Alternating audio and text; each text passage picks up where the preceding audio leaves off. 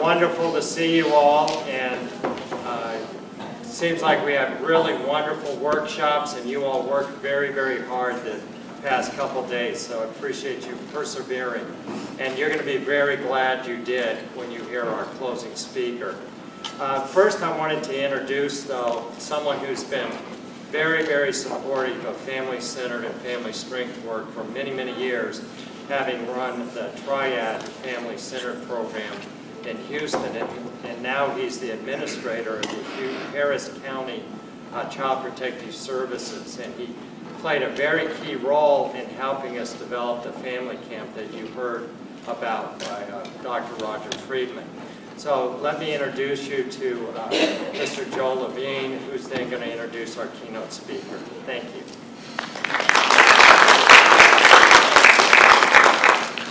Good morning. And first of all, I'd like to thank Dr. Salee for his continued efforts to continue an institute, a conference every year for the past, about 22 years now. So I think Dr. Salee needs a round of applause for all the work he has done to bring this family preservation, family strength to keep this going. And I do have the pleasure of introducing Cedric McKenzie, who I had heard 2 years ago when we had a conference at the Crown Plaza, and you are in for a real treat. And also, Cedric, I just want to say too that he has made heroic efforts to be here today as well. I understand that he has had a long journey from Little Rock and was in Dallas awake while we were sleeping at 3 in the morning and he had to drive in from there. But Cedric is an author and motivational speaker. He is the author of She Never Answered, which I believe there's copies available, I believe, out in the lobby, out in the foyer. And he was born in Little Rock, Arkansas. He graduated from the University of Arkansas at Pine Bluff with a degree in social work and received his master's in business at Amberton University in Garland, Texas. He has worked for the United States government for the past 22 years, currently employed with the Social Security Administration Regional Office in Dallas.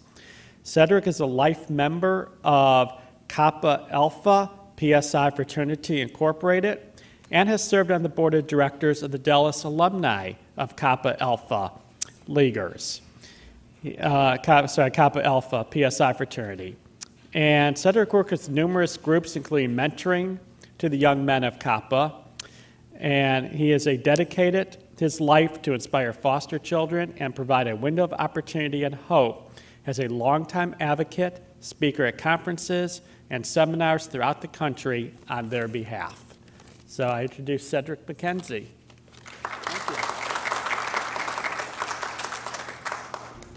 Thank you, Joel. And good morning. Good morning. I am so happy to be here. Very tired, but I am very happy to be here. My friend Alvin called me several times and, "Where are you? You coming?" I said, "Yes, I'm coming." I'm stuck somewhere with my job in another city, but I was able to make it, and I really appreciate Alvin. I've been knowing Alvin for the last 12 years, and I have participated in every one of his conferences every year. And I look at Alvin as one of my mentors because Alvin was the gentleman that told me, "Hey, you need to write a book." And I said, yeah. He told me this 12 years ago. And I said, yeah, I know, I'll get to it. He said, "If you need some help, you want me to edit it for you, I'll help you out." And so I'm here really just to give you some encouragement as far as why you are here, why you chose to do what you do, why you chose to major in social work, why you chose to work for Child Protective Services, and why you chose to work with children. We all need mentors. We always need someone to pat us on our back and give us a boost, because I know what social workers make. I graduated with a social work degree in Arkansas, but it was not about the money for me. It was about what had happened to me, that I wanted to make a difference for those kids who are going through the same circumstances. Now, so you can revisit why you've been here all week. You went to different sessions about families, why families are important to children, biological families, adopted families, foster families. Alvin was a part of preservation at New Mexico State University. And I feel today, and I know today, why preservations would have been important to me. Why it would have made a difference for that little bitty boy who was stuck in a situation that he had no control. Now, you understand a child is innocent, correct? It means they believe in you, okay? You have the vehicle to success for that child. And as I was saying earlier, you have to have mentors, someone to give you some guidance to where you are now. There were some people that were very vital for me in my life, the way I grew up and how I ended where I ended in life despair, because I had no directions. But when I look back at where I came from, where I am today, I'm very humble and thankful, because I could have been that kid that could have been robbing you, having sex with you, or murdering you because of circumstances that I was under. Now, success is nice. It's nice to make money and to wear a suit every day, to look good. I've been with the United States government for the last 22 years, and it was not something easy just to say I got to the United States government and I do well in life, because it was not like that. And most people that see me every day, they say, oh, he's a nice looking guy. He's doing well in life. He's good. But it has not always been like that. And so often we like to judge people for who they are. He's a little cocky. He thinks he's all that. But you never know where a person came from. You don't know what they dealt with in their past, in their life. But when I think about, I wrote that book, She Never Answered. It took me 15 years to put that story together. With the help of Alvin 12 years ago, I thought about, I think I need to write it. But I would have never thought the difference that my book would have made to those kids who went through the same thing, who was going through the same things that I went through. Because I didn't want to recall all the events that had happened to me. Sitting down for 9 consecutive months and writing a book about what you dealt with, what you went through in your life, was very, very hectic for me. Now,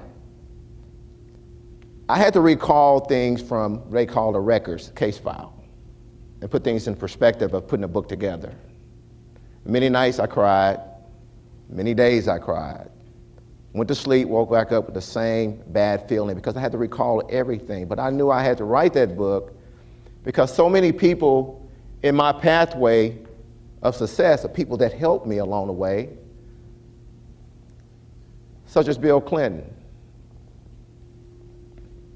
the former president, who took time out to give me opportunity to attend college when the state of Arkansas welfare system said no. And what about that last foster mother, my mother, O.Z. Lampkins, who was that person that took me in as a last resort because the state was going to send me to an institution. And she said, I'll take him. I don't know anything about him. I just know what y'all told me about him. But I will take him. If she would have never gave me an opportunity to be in her household, I definitely would be here today, because that was the last foster mother that took opportunity with me. And she was the last mother that I still continue to talk with. What happened way back 1966 can affect a child who is a grown man today. Now, if I cry, that's because I'm recalling some things from the past. You have to take your job very, very, very serious of what you do for a child. Because a child remembers everything you say to them, right or wrong. I remember. I'm 44 years old.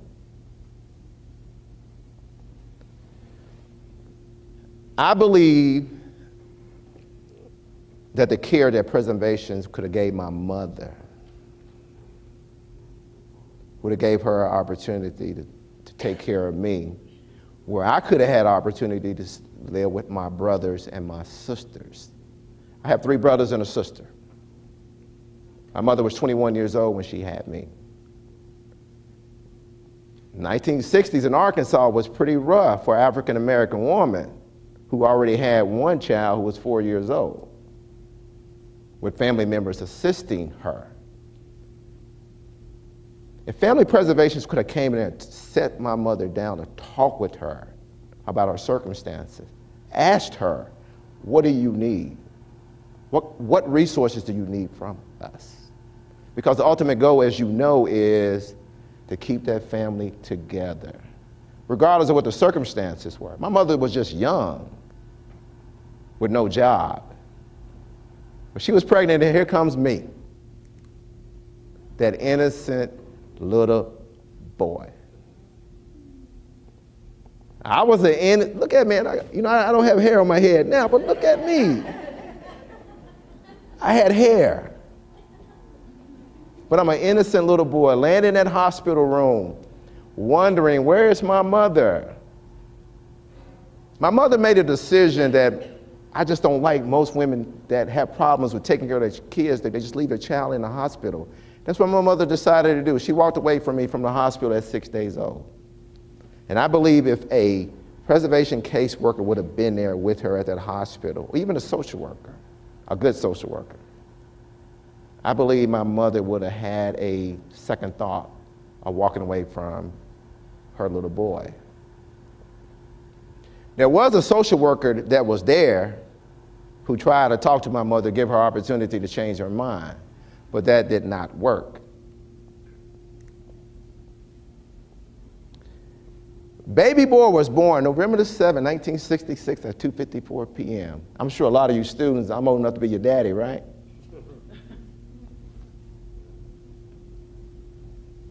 Read that. Would Miss Crabtree, would she have ever thought that Cedric McKenzie would have had that information about what happened to him when he was born at 2:54 p.m.?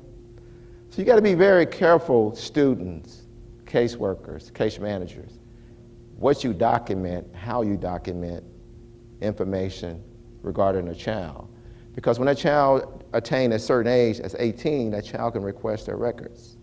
And there's been a variety of lawsuits against systems because the way they documented, the way they treated children.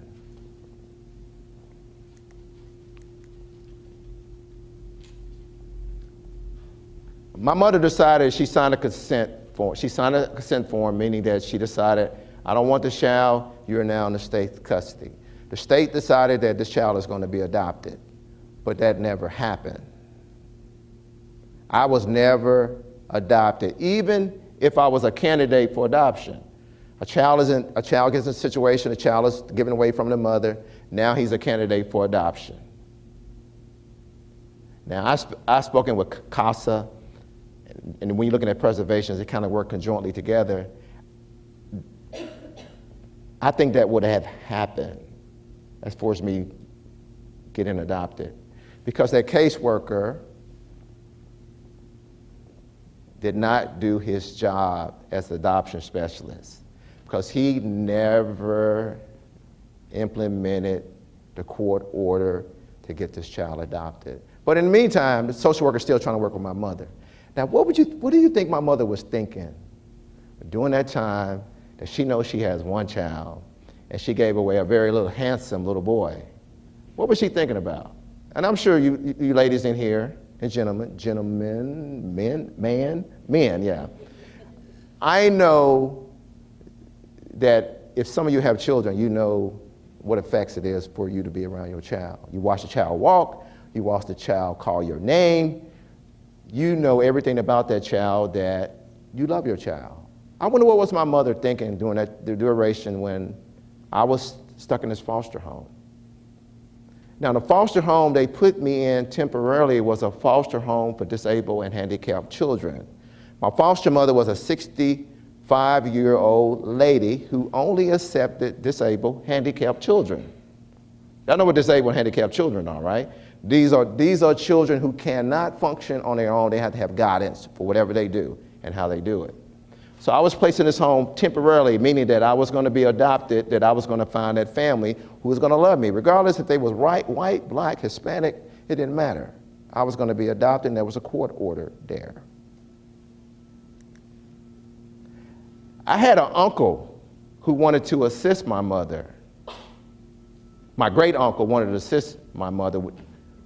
My grandfather wanted to assist my mother, and my grandfather's son, which was my uncle, wanted to assist my mother. My mother had a sister in California who wanted to assist her with me. But the state said, no, she has already signed her consent form. He is now in our care. I'm sorry. Now, I have those pictures because my siblings are dead, so those are my pictures. I can show you those pictures. Those are my brothers and sisters. That is me on the right. I didn't know anything about my surroundings, only to know that that is my family, my brothers and my sisters.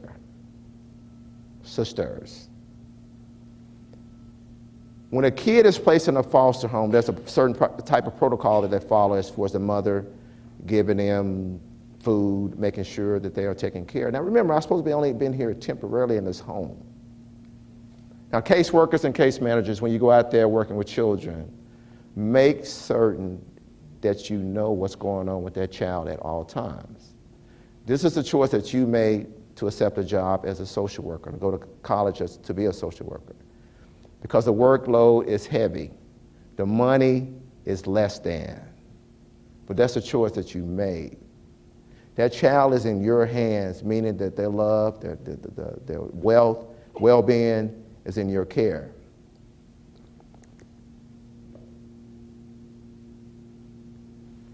That's my brother on my left. In my book, I call him Junior, Jeff, but his name is Junior. G. Junior, I can't tell you his real name. And those are my other 3 brothers, and that is my 2 sisters. The older sister is the sister I used to watch get raped all the time as I was growing up as a foster child. I was 6 years old when I witnessed her being raped by Mr. Pert in my book, who was the gentleman who took care of things for my mother, foster mother. He was the handyman for my foster mother. Why should children see things that they don't understand, but only see them on TV? You only see things on television that happens, but in reality, when it happens, it gives you a reality check about, wow, why is this happening? We had no control of the situation. Who are we going to tell? The social worker? Is she going to believe us? And where was my foster mother when all these things was going on in that household?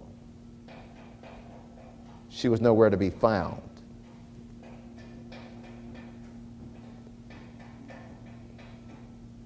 Every child deserves a chance to have an adequate lifestyle of learning, education, the welfare of health, meaning that they should be able to get nice clothing, take a nice bath, and be able to go to school, come back home, hug and kiss their family, regardless if it's a foster family, regardless if it's an adoption family. Someone to love their child. I never had that growing up. It was always, I was a different child who was possibly white. You know. Remember, my brothers and sisters were disabled and handicapped, so they could not function for themselves. But I was a normal child who could. So things that I saw affected me because the reality of how I felt as a child and what I saw. My brothers and sisters couldn't feel it because they needed assistance. So when my sisters got raped over and over and over again, because it was a repetitive process. What does a social worker do when those things happen? And what do you do as a social worker when those situations happen? What kind of, in social work, trying to call it a method of intervention. How did you intervene? How can you come in and intervene a situation that will lead to destruction for a child who is innocent?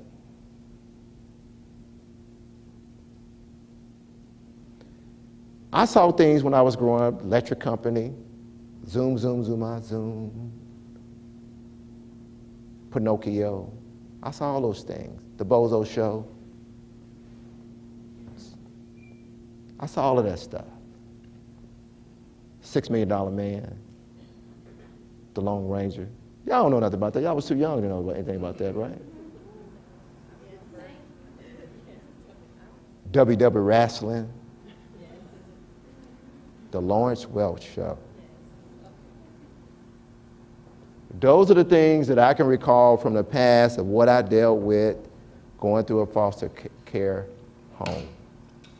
And I'm 40-something years old. I remember every day and everything that effectively happened to me in a good way and definitely in a bad way. And I don't think children should go through those type of things if they're innocent. They didn't do anything wrong. They were just born. If a mother or father decides to look the other way from a child, it's on that child's behalf, it's your responsibility as that worker, as that advocate for that child, to make a difference for that child and give them that love and that respect.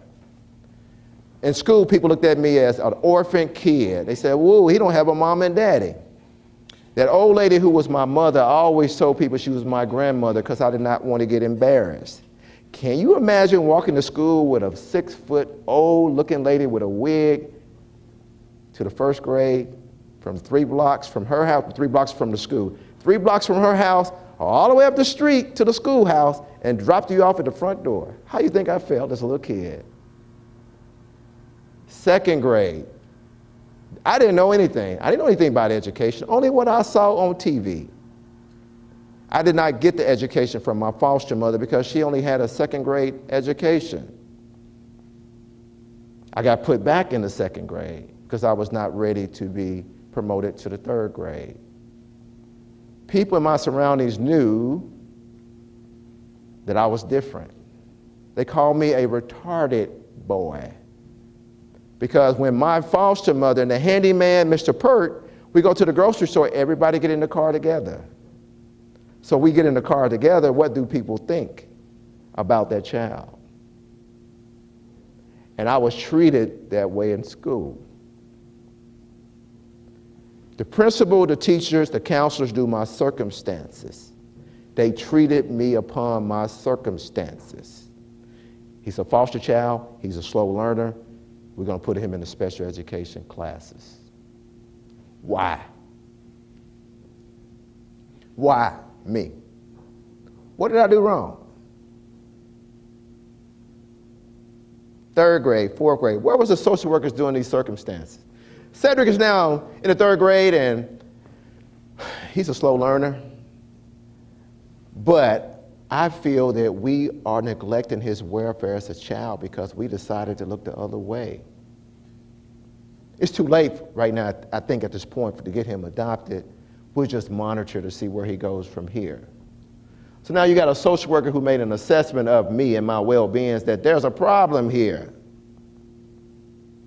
I have the records to prove it. Do you think that social worker who put her name or his name in my file want to see me now?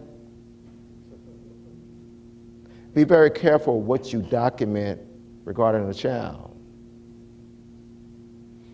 Cedric has behavior problems. Why would I not? Because when I found out that old woman who I thought was my mother, because I did not know, and I really was a slow learner, I did not know that woman was not my mother until she called us a bastard, me and my brother in the shirt. She called it a bastard. I try my best to take care of you guys, and y'all don't appreciate anything. And my eyes was awakened. This woman ain't my mother. Who is my mother? Where did I come from?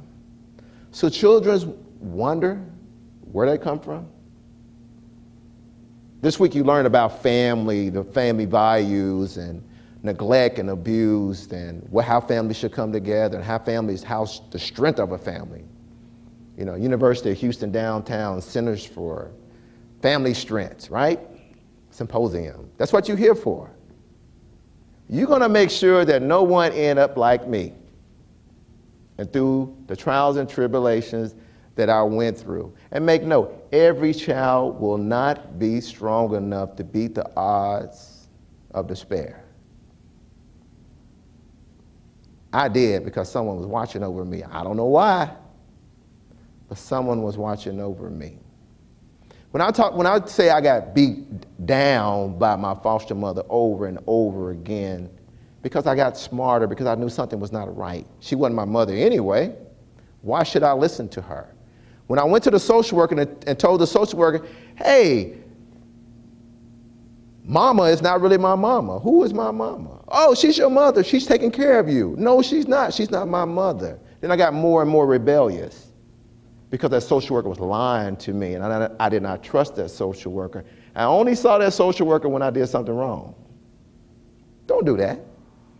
Every now and then call, hey, Jeff, you did good, and I'm glad you're doing good in school. Is there anything that you need?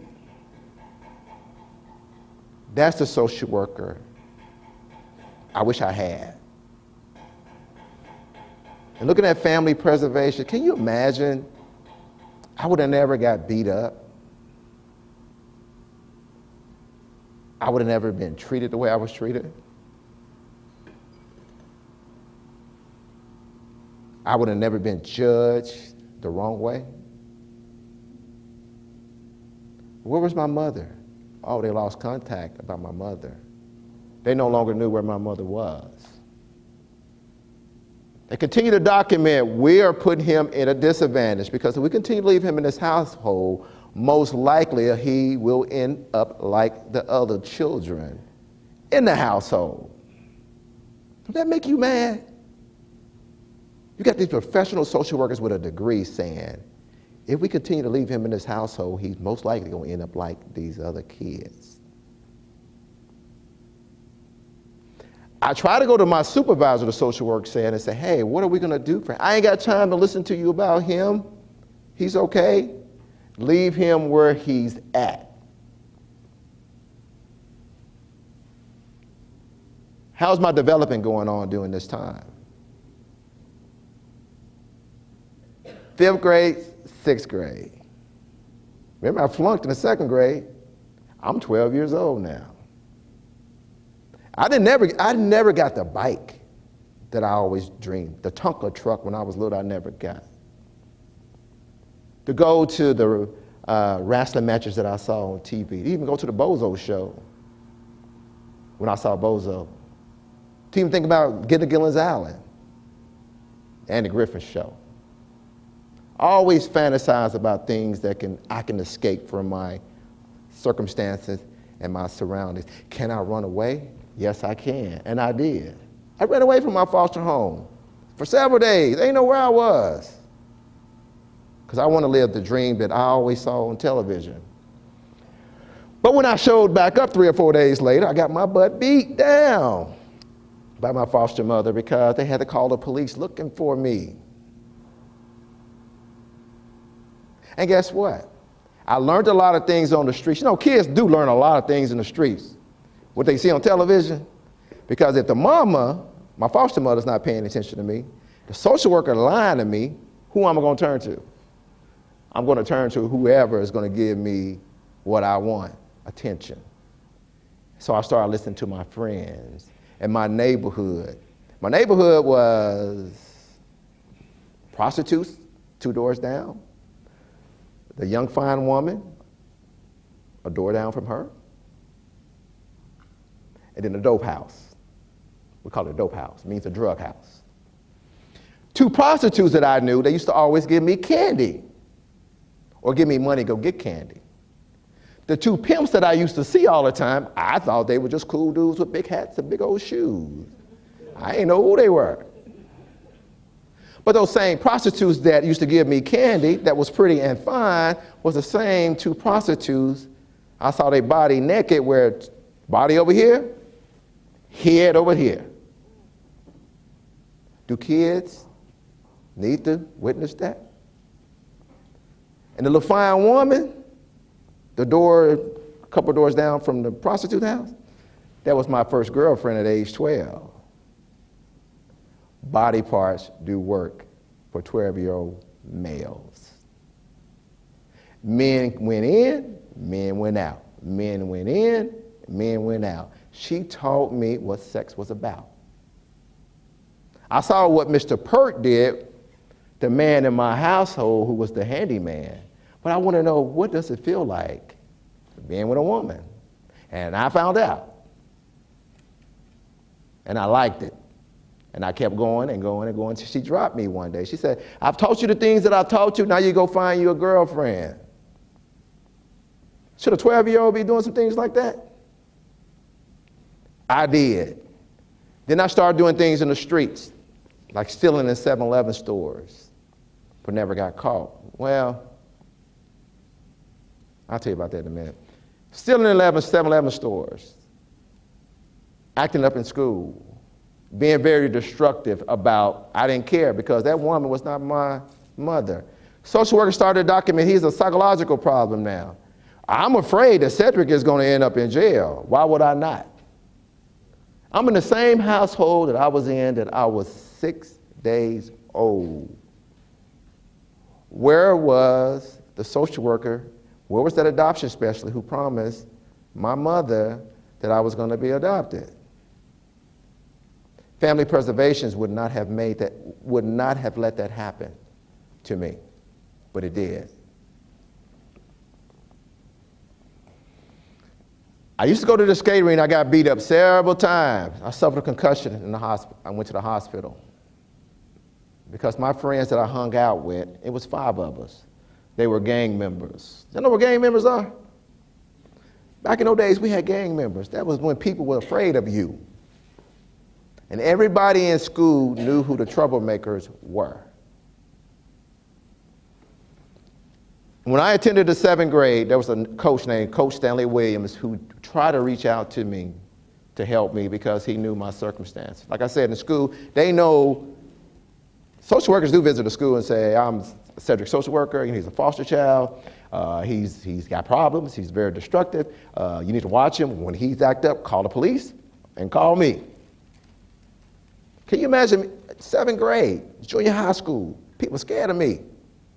Even in 8th grade, scared of me. And look at me in the 9th grade.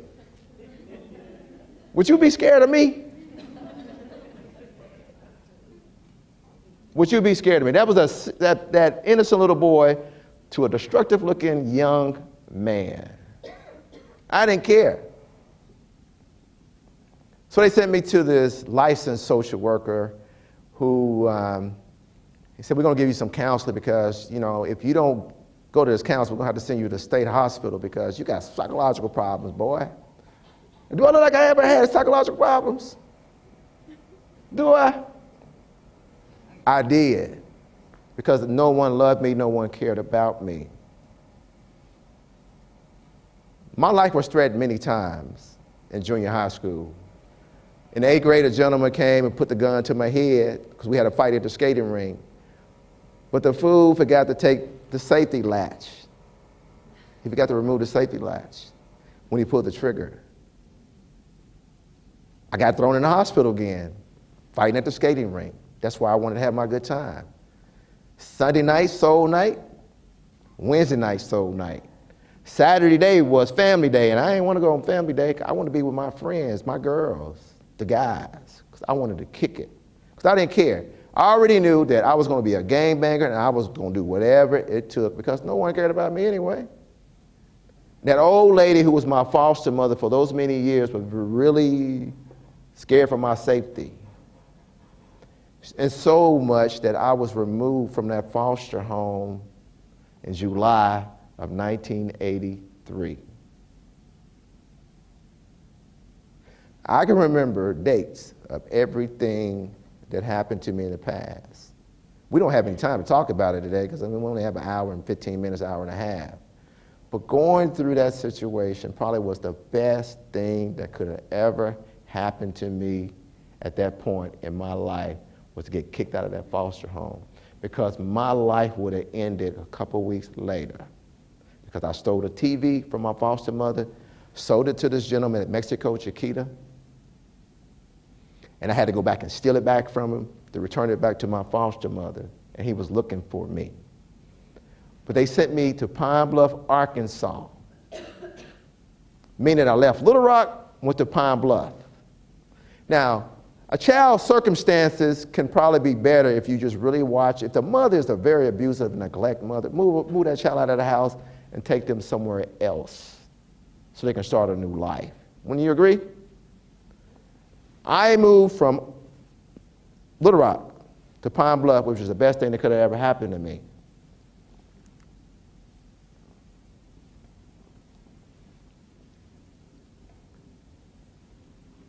Even the good things that happened to me being in sports. I was on a basketball team, football team, and ran cross country. And I ran cross country and I ran track because somebody was always running after me for stuff I was into. I was a good athlete. There was a potential for me doing well in life, running. The game members, when we fight each other, we run. You got to get away. So they put me in sports. They say, if he can run, he can play basketball. If he can run, he can run track. If he can run, he definitely can play football. I did all of that. Then I transferred that over to Pine Bluff High School. Look like I got a wig on it. That's my hair, y'all. That's my hair. I played music. I played 5 different instruments because I like music. Pine Bluff was an experience that I've never experienced before ever growing up. The educational standpoint is I started studying in the 10th grade. Remember, my foster mother didn't know anything. The counselor thought I was retarded anyway, right? Is a child going to be successful starting to study classroom work in the 10th grade? Social workers documented he has an educational deficiency, a learning deficiency. He can't learn anything. I played football. I was in a new environment and I met new people. But I was in a youth home because there was nowhere for me to go. No families wanted a 16-year-old foster child who had a record like I had. So where were they going to put me? They put me in an institution. But there was a social worker who dropped me off at the door. And she said, I'll come back and get you. What do you want? I said, I want a family. I don't care if they're white or black. Because I know I'm 16, in a couple of years, they're going to kick me out based on my record with the system. Even though I was thrown out of that foster home, I was hurt. And I was scared because that's all I knew was that old woman and my brothers and sisters. Now get this. What happened to disabled children when they're placed in foster homes and then when they age out? What happened to them?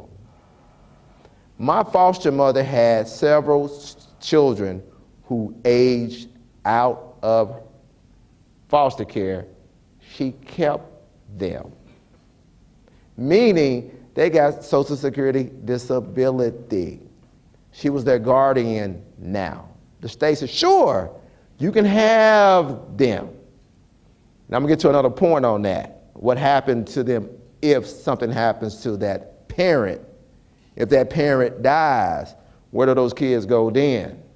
When the state said, she's in your care, your guardian, you got them, these are your children. Pine Bluff was a nice school for me because I was no longer hanging out with those bad friends of mine. There was an opportunity for someone to give me some guidance. It was a counselor who told me I had 2 choices in life. To be what they said that was going to happen to me, or be successful by doing the things that I needed to do. A counselor and a social worker. There was a freshman social worker in her first year who told me about my case file, who told me when you turn 18, no, before you turn 18, request your records, and when you read them, sue us, because you're going to find what happened to you. You know, there's been a lot of different lawsuits against the system, do you think? Neglect of a child's welfare, and it's documented. I graduated from that youth home 13 months. So they sent me to another foster home. I got kicked out of that foster home because I stayed out late with some women. So they sent me to another foster home. I stayed at a lady's house late at night and fell asleep. And my stuff was waiting for me in the front of the door. I got kicked out of that foster home.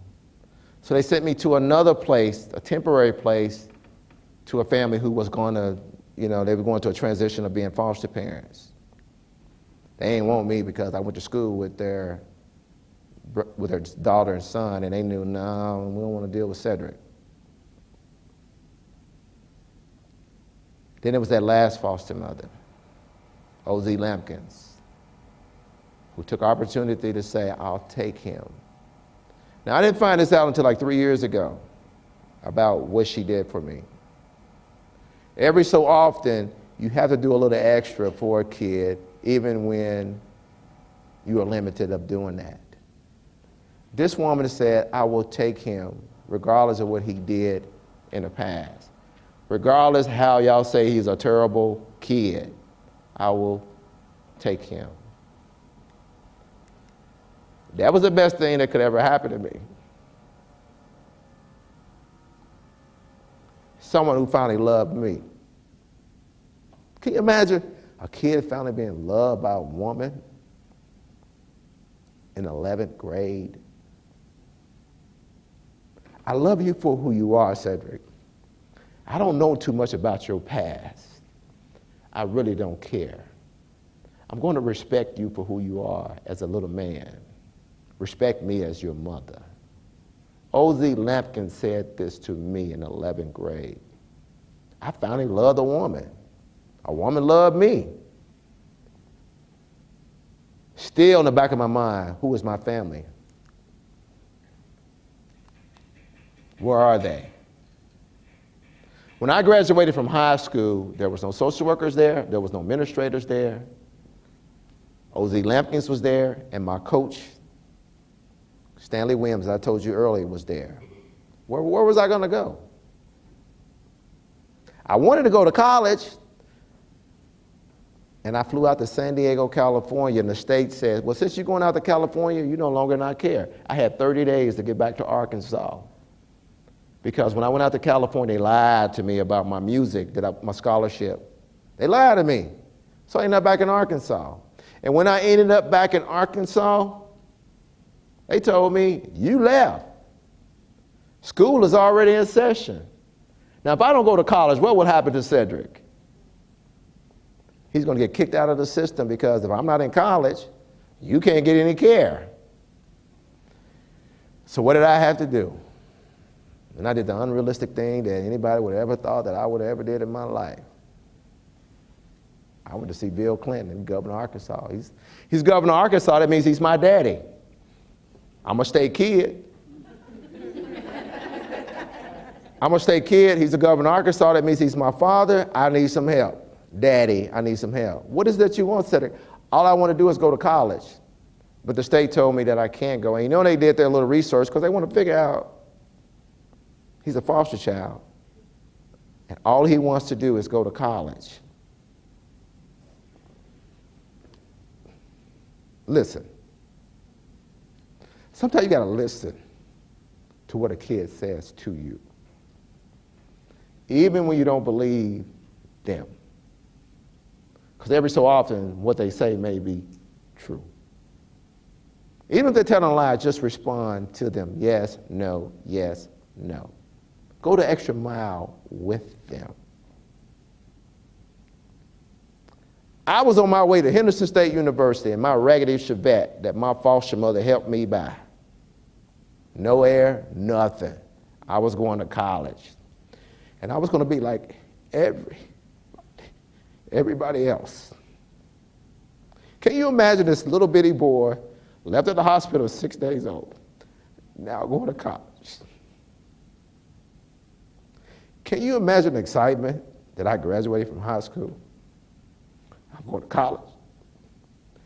Didn't think I could make it in college, but I was going. From the governor of Arkansas. who looked at me as any other child who needed help. I showed up on campus with my backpack. Nobody knew anything about me. They didn't know anything that I was a foster child. Who cares? I'm in college now. I started watching what every student did. They read their book. I read my book. They ran for student government office. I did too. They applied for a credit card. I did too. We stayed out late at night. I did too. We got drunk. I did too. Because I was now a college student.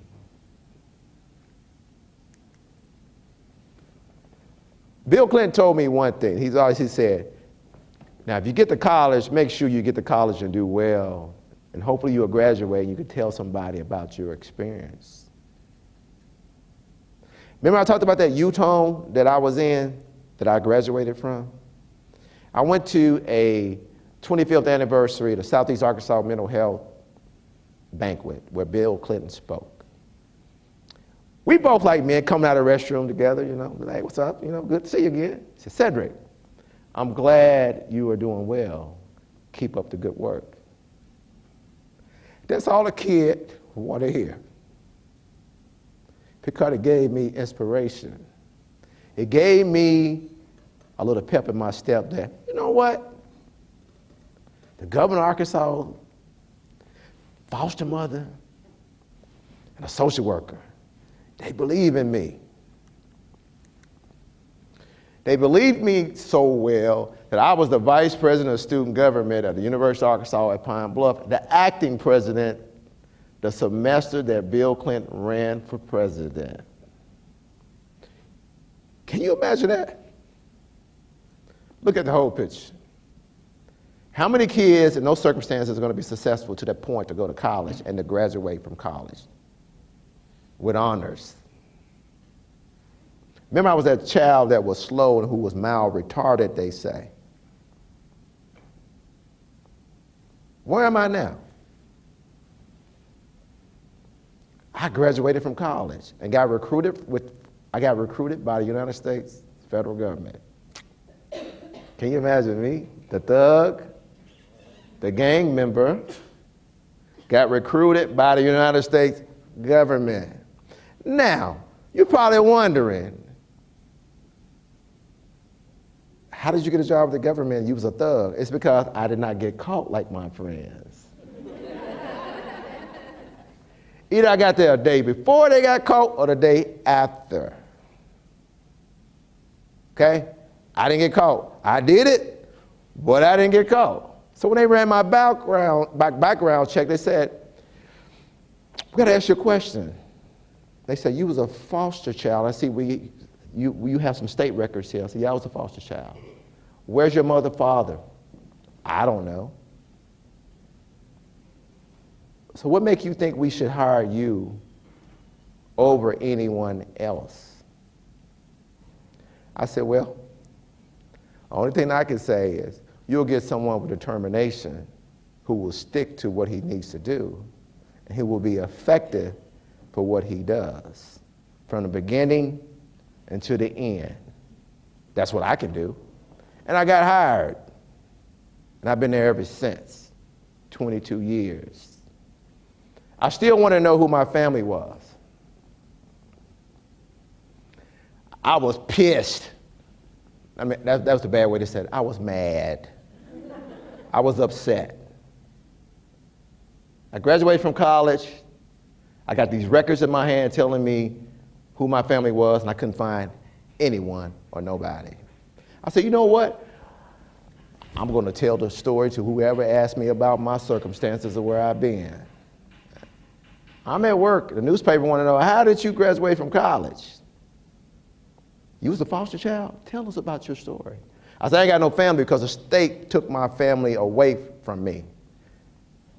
And looking back, reading what preservation is, family preservation, can you imagine I would have had a family? Some mother, some father, someone. Even if my mother decided she wanted to walk away, someone would have been there to help me, to nurture me. Making a difference for those who need support, who need love. And that's what you have to do. Love, support to get them to that next level. They want to know, I want to let them know, hey, y'all can't continue doing that to these kids. Those kids are innocent, and they should not have to suffer situations that they have no control of. Why? Why should a child go through that over and over again?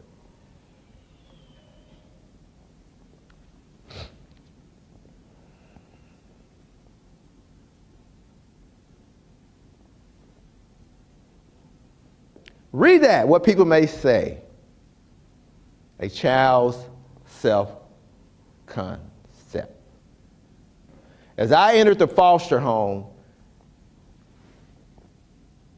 who did I encounter with? The social worker?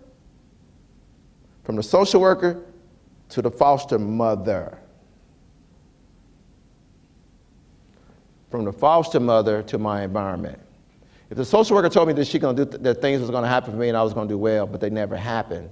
If that foster mother was going to be the one to save me, to take care of me, to love me as if I was her own child. And when you're working with children, don't call them foster child or adopted child. Just call them their name. Jeff, David, Mary, Sarah. Don't say this is the foster child case number 701-537. No. Let that child be identified by their name.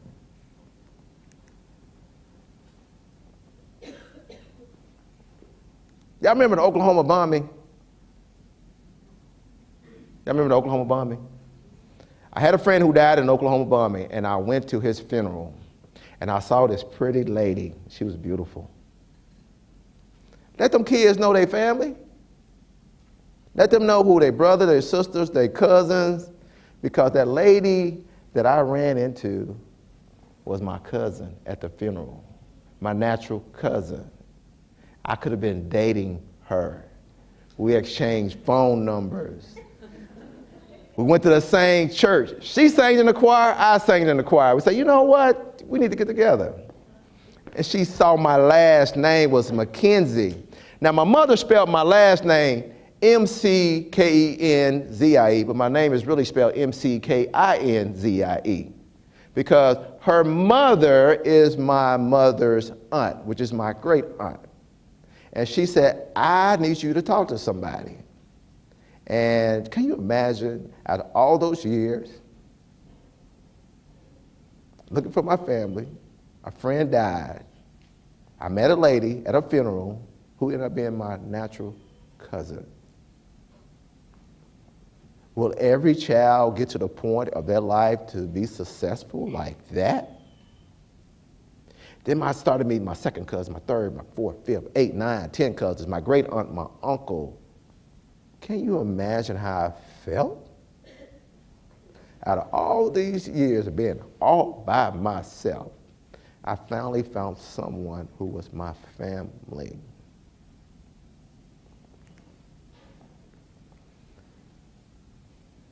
The cousin on the far right is who I was going to date. The cousin in the middle I went to college with. She played at the university basketball team.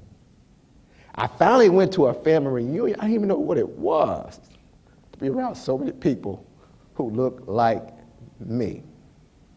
My mother had 7 brothers and 6 sisters. And I met every one of them. Even the aunt I met in California when I took a visit to visit her, she knew what had happened, why my mother made the decision that she made. But that's her sister. She said, I'm glad you're doing well. Keep in contact with me. I was okay at this point. Even though they made me mad, I still had to be the advocate that I am today. They needed my help. We need more kids to be adopted, taken out of foster homes with some kind of family that's going to support them and give them the love that they need rather than being in a foster home. Now, foster home, to me, a foster home is supposed to be a temporary place until we can get you to your final destination. When you think that, not stay there for 16 and a half years until you get kicked out.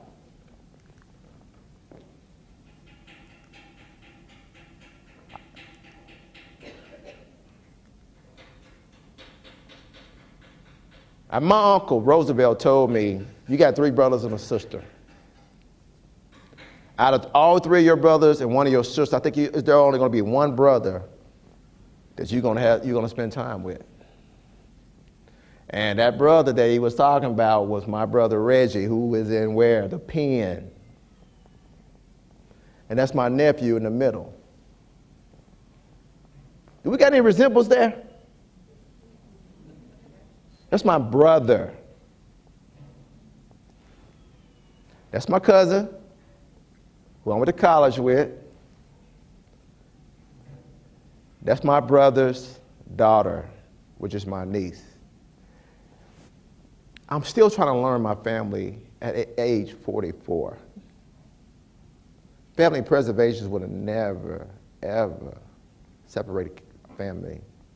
I was separated from my family for so many years because what happened way back then affects me now as a 44-year-old.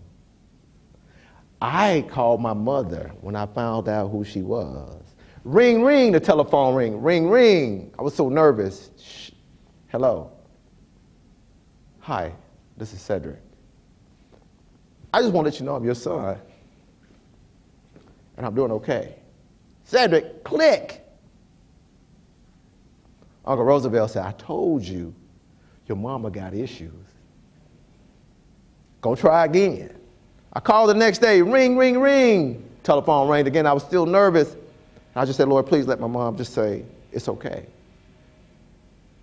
Just let her talk to me. Can you imagine a grown man praying just so he could have a conversation with his mother? Have you ever seen no kids cry when they can't even have a conversation with their mother and father? Can you imagine that? Ring, ring, the telephone rang again. My mother answered, hello. I said, this is Cedric. I know you're a maniac on the loose trying to destroy my family. If you continue to call me, I will call the police. Click. That's the last time I talked to my mother or even spoke to her.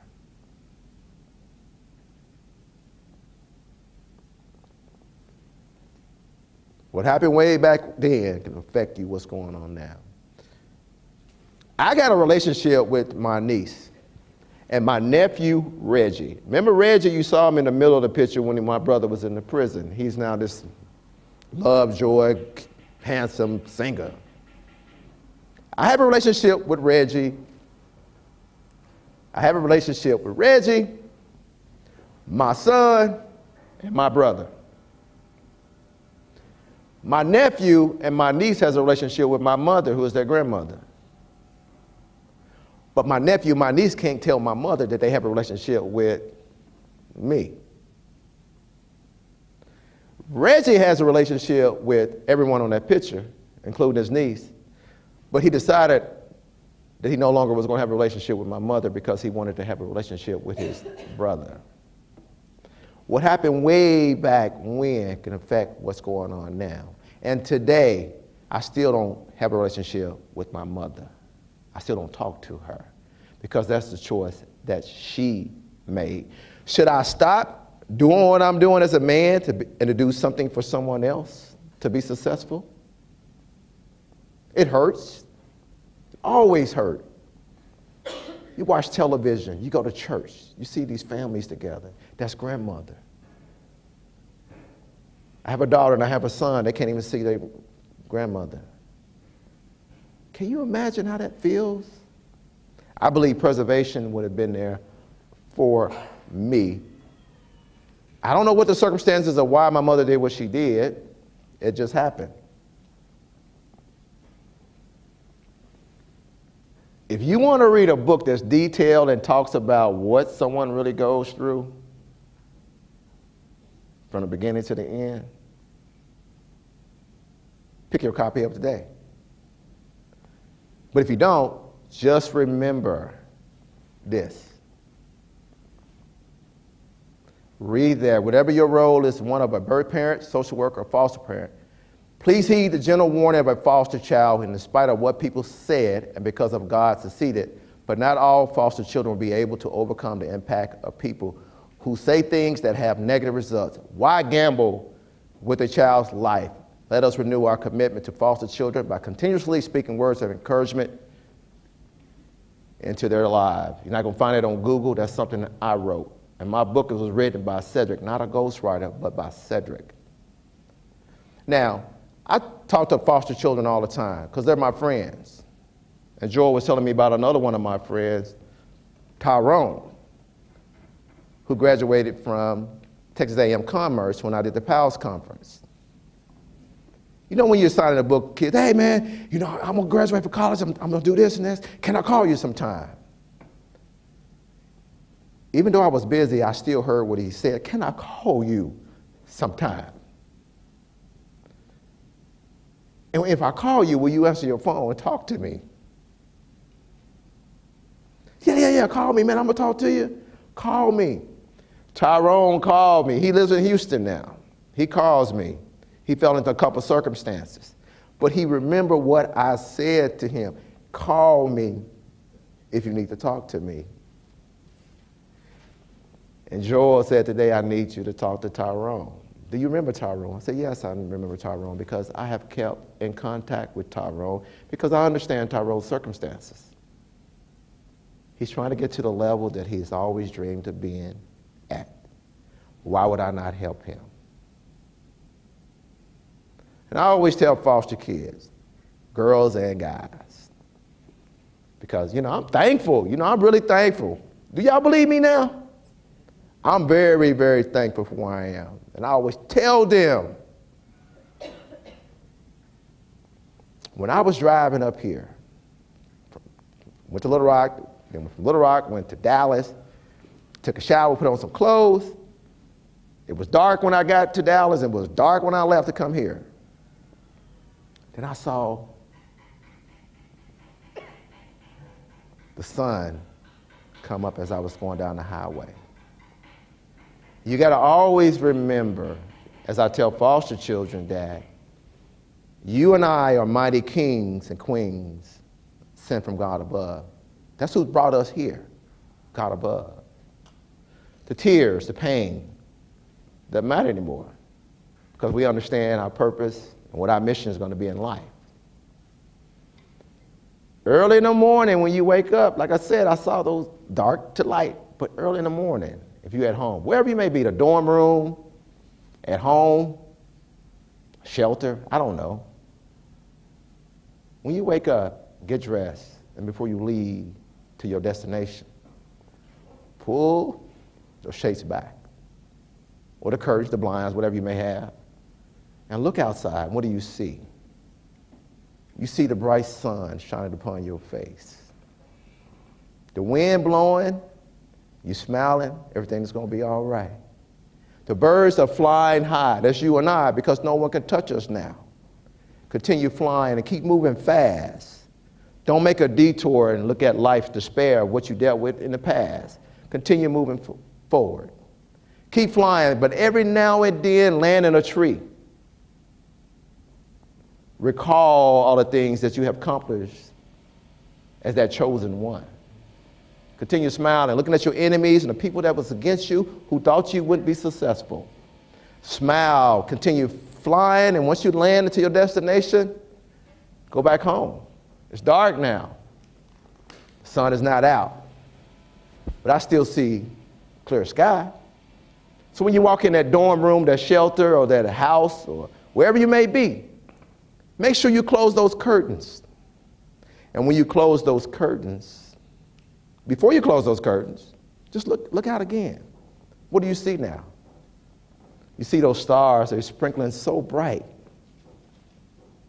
That signifies God has a smile on your face. He was with you today, tomorrow, and forever. Your dreams will come true. At the end of a thunderstorm, there's always a rainbow on the other side, signifies a brand new day. Thank you, folks, for bringing me here.